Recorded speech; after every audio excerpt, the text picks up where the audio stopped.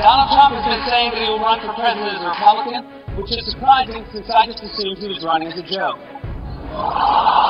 Do it. Do it. Look at me. Do it. I will personally write you a campaign check now on behalf of this country, which does not want you to be president, but which badly wants you to run. This man has got some momentum, and we better be ready for the fact that he might be leading the Republican ticket next year. I know you won't believe that, but I want to go on.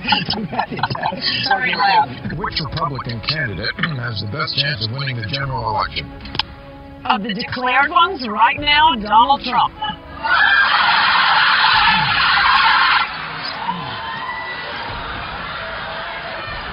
Mr. Trump, to answer your call for political honesty, I just want to say, you're not going to be president, all right? It's been fun.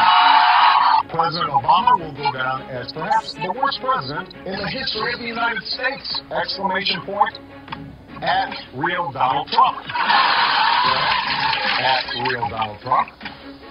At least I will go down as a president.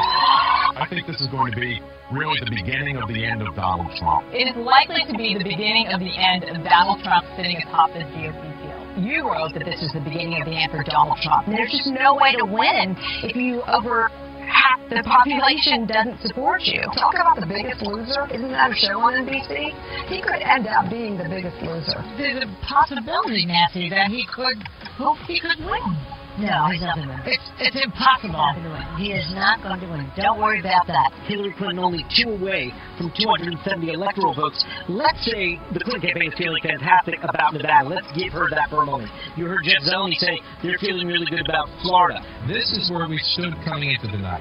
268 to 204. So clearly an advantage for Secretary Clinton.